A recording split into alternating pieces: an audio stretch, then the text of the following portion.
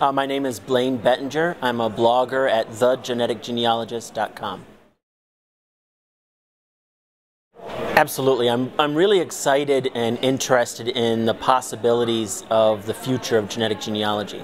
What I think is so interesting is that seeing the incredible increase in test takers over the past few years and watching it continue to increase opens up a lot of possibilities for the future of genetic genealogy, particularly what we're able to do once, say, 5 million people have tested or 10 million people have tested. It's incredible to think about what we can do with that. So, for example, we can recreate the genomes of our ancestors.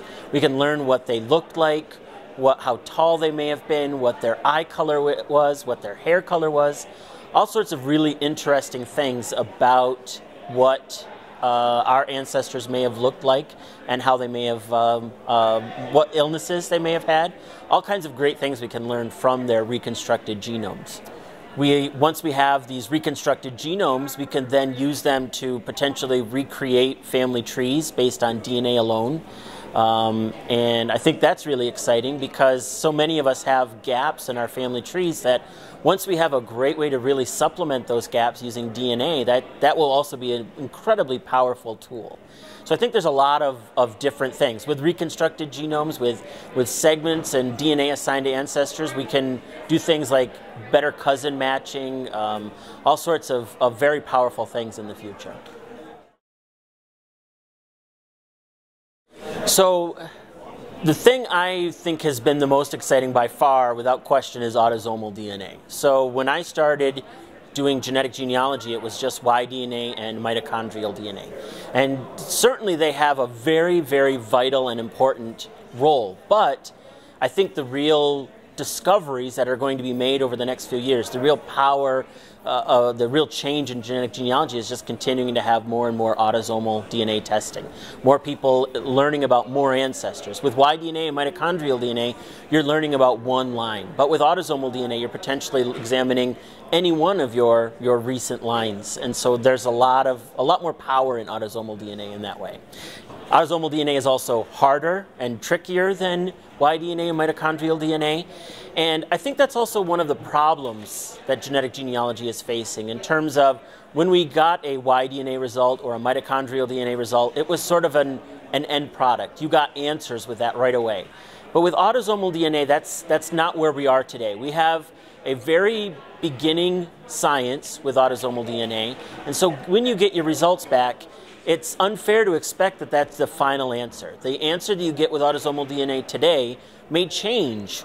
For example, it will change when more people test, when we have a greater database of people. It will all change. For the better, things are going to continue to get better and better, but it's unreasonable at this point to get your results back and expect to have all of your questions answered. And where's the fun in that? You don't want all your questions answered right away. You want to have more to do, and you want to have more questions to answer. And certainly if you get your DNA tested, you're going to have a lot more questions to answer, but I think that's the fun.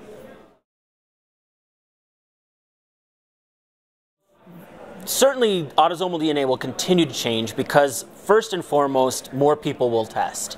And with more people to test, you learn more about your ancestry. You're going to get closer matches. Ethnicity reports will get better. All different types of things will improve once more people have tested. Not only more people have tested, but the tools will be more powerful. There will be new tools that are developed to answer the types of questions we have. And so really, it's just because we're in such the early phase of autosomal DNA that this is like the very first days of mitochondrial DNA and Y-DNA, and we didn't have all the answers then either. And so we're still in this very early stage that will continue to develop.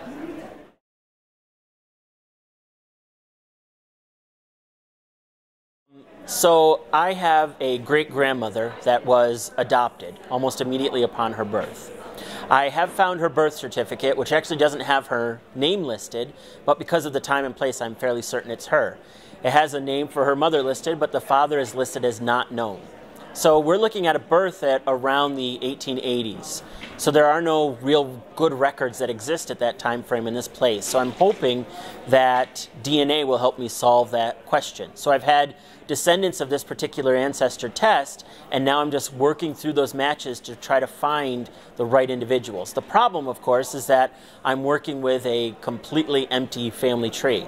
The benefit of testing with a family tree is that it's so much easier to find your most recent common ancestor with your matches. If you have no tree, then you're really working more blind. You're using things like places and times, and you're looking for the right person that was in the right place at the right time, and it's challenging. But I'm getting closer and closer, and I feel like the next couple of years, especially because so many people are testing, I know I'm going to find that one close relative I need to get that answer I'm looking for. So I'm spearheading a project that's looking at the amount of DNA that's shared by known relatives. It's called the Shared Centimorgan Program, and what it's trying to do is it's gathering relationship data and segment data from individuals and compiling that to get information like the range of sharing by known relatives, the average amount. Because when you get a result back and you're looking at, for example, the amount of DNA you share in common, you don't have a good feel for where that fits in among various other people who have that same relationship. So how many third cousins share X amount of DNA, for example? Are you about average there? Are you an outlier? Or does the amount of DNA you share make it vastly unlikely that you're actually third cousins? So I'm working to compile that information and create easy-to-use charts and diagrams that people can use and rely on to ask and answer those types of questions. So if you're brand new to DNA and you've just bought a kit, you've sent it back, you've gotten that email you've been waiting for that your results are ready, I guess there would be two things I would suggest. First is check out your ethnicity results. I think they're a lot of fun. Keep in mind they're not finalized. They're subject to change as the science gets better. And the second is, most importantly, focus on your close matches first. It's easy to get lost in your match list, particularly as you go on for pages and pages, and you see all those wonderful surnames that align well with what you have.